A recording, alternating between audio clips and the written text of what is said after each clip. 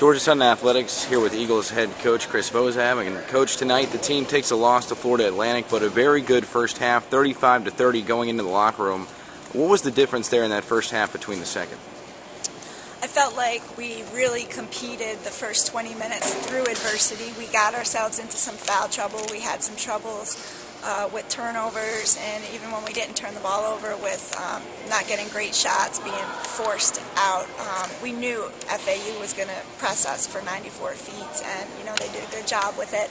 But I thought our kids really, really battled those first 20 minutes. We would make a run when they would, and the second half, the first, 8-10 minutes was much of the same, a game of runs, and then we kind of got to a breaking point where I thought there were a few key possessions where we did not sustain competing every play. There were a couple box outs, missed box outs, where 25 Miller was getting hot anyway, and then she really could get her confidence scoring off O-board putbacks, a couple turnovers leading directly to points for them, where I thought we were a little sloppy with the ball, more so than their pressure, although their pressure was good throughout the whole game. So, those times when we kind of broke down and weren't competing, when we let what they did kind of affect us instead of dictate our own tempo, and that's what we need to learn from and the lesson we got to take out of this. The points spread out pretty evenly throughout your team tonight, except for Mimi DeBose, who goes off for 17. What is her leadership going to mean to this team this year? It's going to mean a lot. I mean, she's an experienced kid. She comes into the year being known as a shooter, but we know she's much, much more than a shooter. We know she's an all-around player. She leads vocally. She defensively understands the principles, what we're trying to do. She talks on the court, which is huge. So we're going to need her to play this way throughout. The first game always a measuring stick, really for both teams, and your team, again, as we said, came out real strong in the first half. Overall, how did they meet your expectations, and what are you going to be looking for before the next game?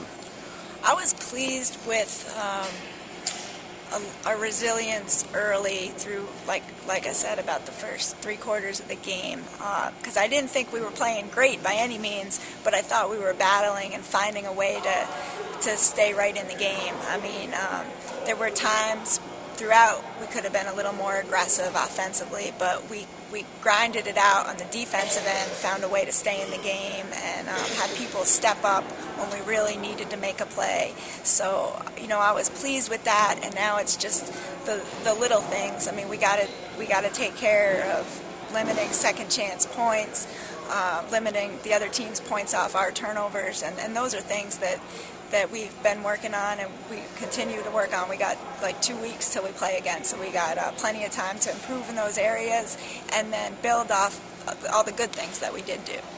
Well, Coach, one final question we'll add to it too. Your first game here as head coach of the Eagles in Hanner Fieldhouse, what did you think of the crowd and the atmosphere here in Statesboro tonight?